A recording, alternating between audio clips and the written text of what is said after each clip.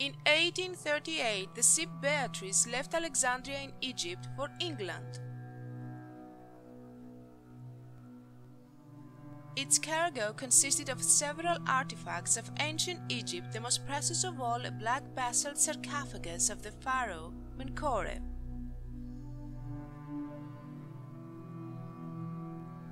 Pharaoh Menkaure was the son of Khafre and the grandson of Khufu. He ruled as king of Egypt during the 4th dynasty of the Old Kingdom more than 4,000 years ago. He was a good king by many accounts. He reopened the temples that were closed during Khufu's reign and gave his people more time of their own work instead of being completely devoted to serving their king. If someone complained that he judged them unfairly, Menkaure would give the person something that he owned to compensate them.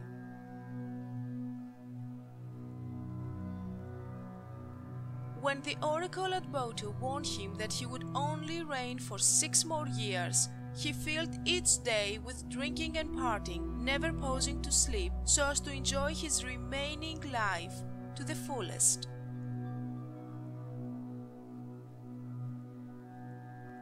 Despite the oracle's warning, he ruled for roughly 22 years.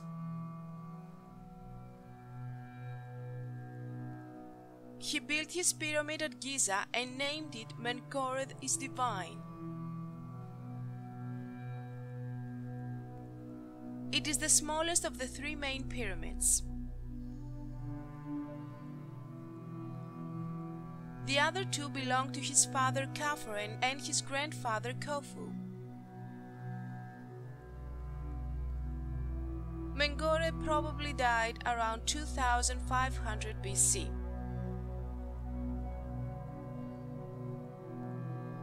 Menkaure's sarcophagus was found in his pyramid by Howard Vyse in 1838.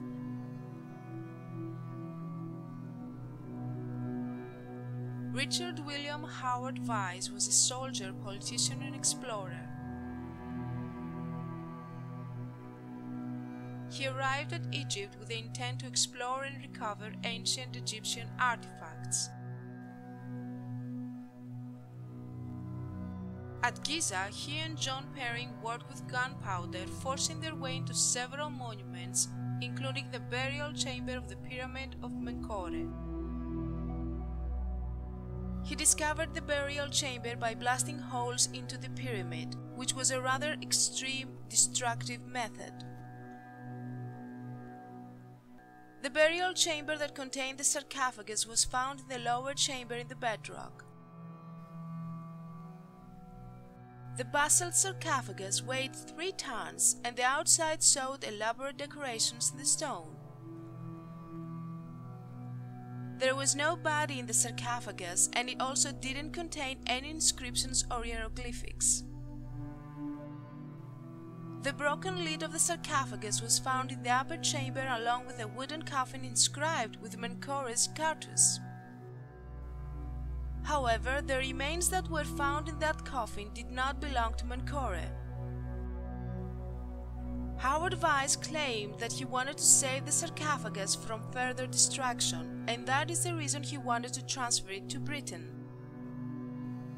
It was put on the English merchant ship Beatrice that set sail from Alexandria in September of 1838. After leaving Alexandria, the ship visited Cyprus, where she experienced problems with moving cargo. It arrived on the island of Malta and was to sail to Liverpool, England. Once there, the sarcophagus would be sent to England's British Museum in London. However, on October 13, 1838, as the ship approached the coast of Spain, a fierce storm broke out and the Beatrice sank. Some reports at the time said sailors swam ashore at Cartagena, and pieces of wreckage had also washed up around the Spanish port. Despite the survival of the crew, it seems that no one was able to know the exact location of the wreck. Her master and co-owner was Richard Mayle Wicello. Born in Brighton, Sussex, on the south coast of England, he was about 52 years old in 1838. Even though it was believed that the Beatrice and his captain sailed from Alexandria on its last journey on September 20, 1838, the truth is that Wicello was not on board. 20 days after Beatrice sailed, on October 10th, Wicello boarded the steamer Blazer as a passenger in Alexandria, bound for Malta. The reason for this is still unknown. Luckily, the Beatrice wasn't the only ship carrying artifacts. Vice chartered 2 ships to return his Egyptian treasure to England.